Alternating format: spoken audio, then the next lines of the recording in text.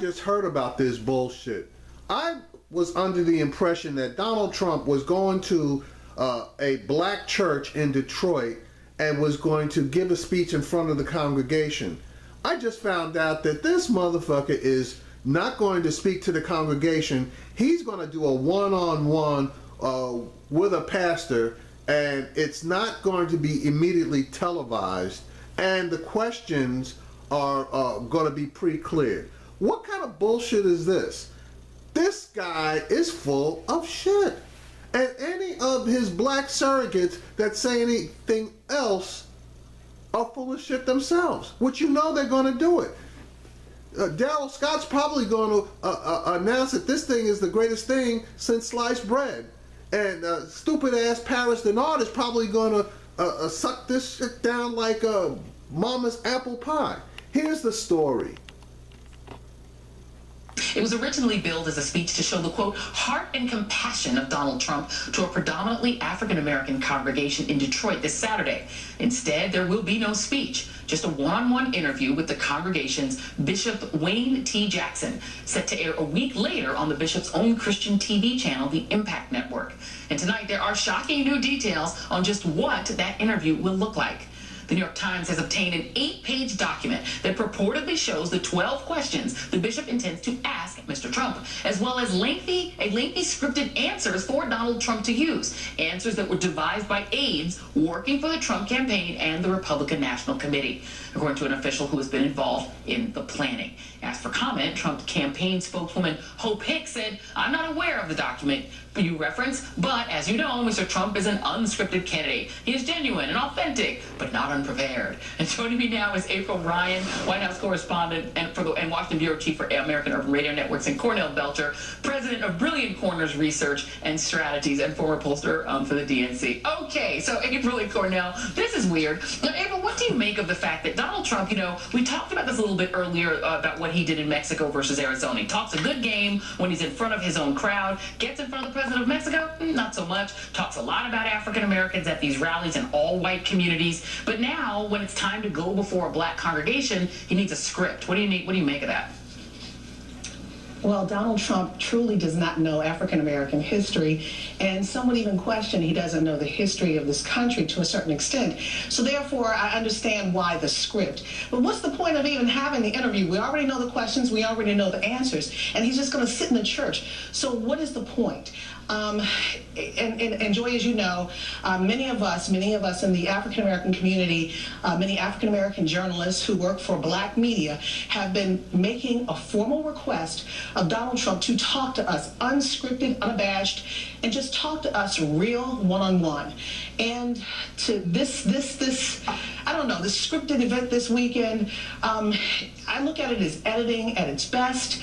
You won't see the faux pas that we've seen before. I'm sad. I know it's a great boon for the bishop to get that interview, but he needs to answer real questions in front of real journalists, because there are so many negatives in almost every category when it comes to African Americans. And Cornell, you know, I don't know that it's such a good thing for the bishop. He's really being slammed by a lot of people for doing it this way. Right now, the latest public policy poll has Donald Trump's favorability with African Americans at 0.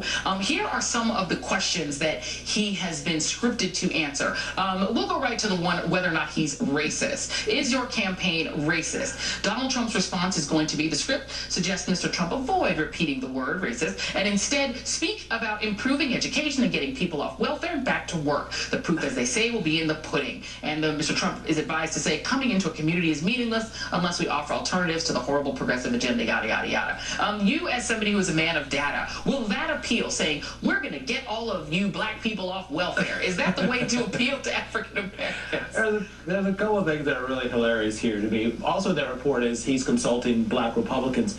You know what you shouldn't do if you want to win more black voters is consult black Republicans, because in fact you get stuff like if they ask you if you're racist, you talk about getting people off of welfare. What? I mean, it's not like it is all. It is all. Cornell, now you know we live in these hellholes and we have to crawl out of them through the month just to get to work every day. I have to play you guys this real quick though. We don't have a lot of time. This is an earlier exchange that we had. This is not about African American outreach. This was a guest who is the head of Latinos for Trump, Hispanics for Trump. This is what he said to me about Donald Trump's Latino outreach. Take a listen. This is a different time, and we're having problems here. We need to reform. What problems are you talking about? My culture is a very dominant culture. And it's imposing and it's causing problems. If you don't do something about it, you're going to have taco trucks every corner. Wait a minute. I'm sorry. Hold on a second. I have to let Adriano in here. I don't even know what that means, and I'm almost afraid to ask. I'm offended. I'll tell you what that means. The Spanish never conquered Mexico. We are a culture that have a lot of good things that we bring to the United States, but we also have problems. I can give you each at least 15 seconds now. Just 15 seconds. April, go. Your response.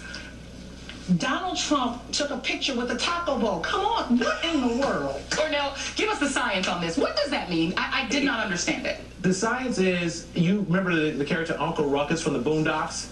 Uncle Ruckus, that's the science.